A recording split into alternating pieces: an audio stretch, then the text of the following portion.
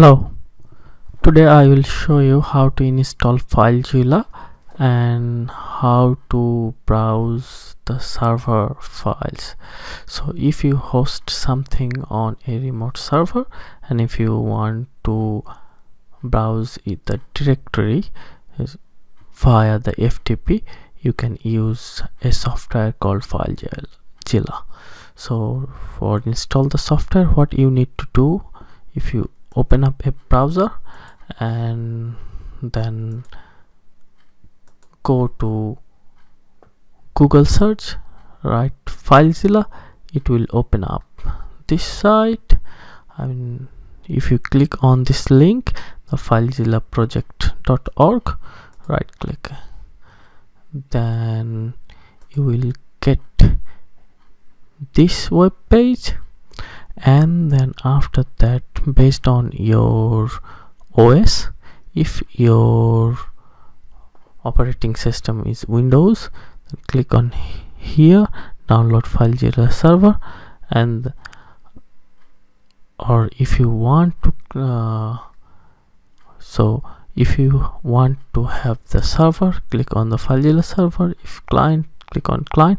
So as you are browsing, so click on download FileZilla client.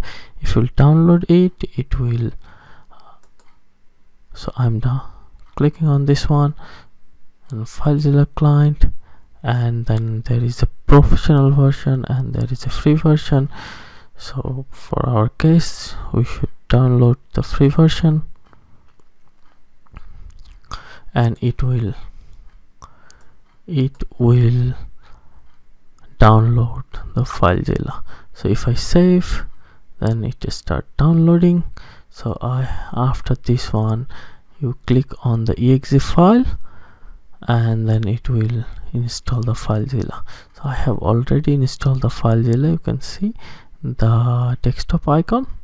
So this is, so after installing, if you click on the FileZilla icon, it will open up this window. So I have already downloaded, there is a new version, but I don't want to install the new version now. So close it.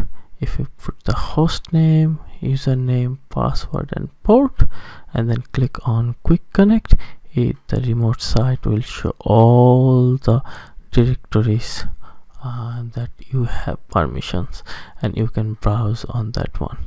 So this is a quick video how to install a FileZilla and how you can connect to the server.